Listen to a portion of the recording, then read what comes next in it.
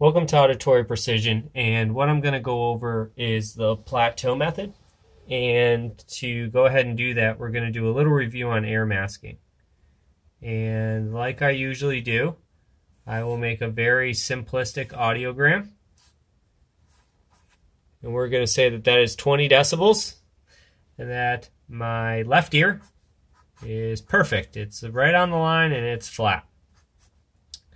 We will say that my right ear, however, is at 60 decibels. I know it's kind of unfair to make it flat, but it does make it extremely easy. And just as a quick review, if I was wearing inserts, which is what we'll be doing for this example, I'll have to mask because there's a 40 decibel gap. With inserts, however, I need a 70 decibel gap, and that would mean that my right air score would have to be at 90 decibels before I would have to mask.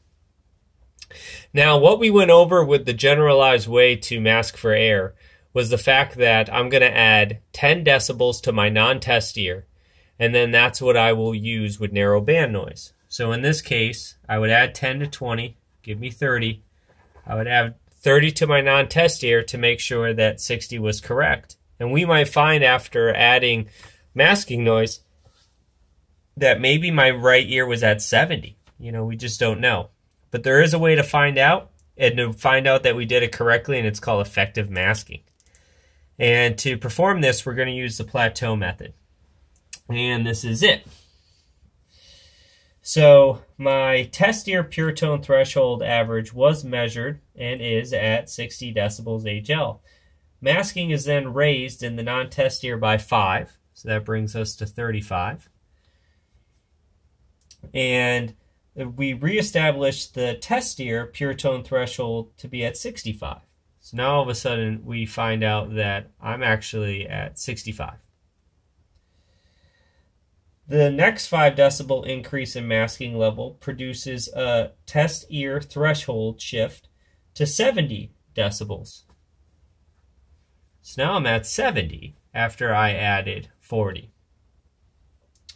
With the next 3 additional 5 decibel increase levels in masking intensity, the test ear threshold remains at 70, showing no shift. So I then went to 45, 50, and 55, and I had no shift. It held true at 70.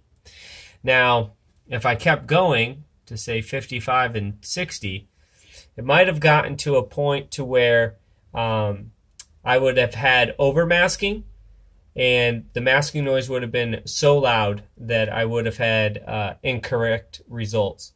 However, anything below here is considered undermasking. This sweet spot that I circled is considered the plateau.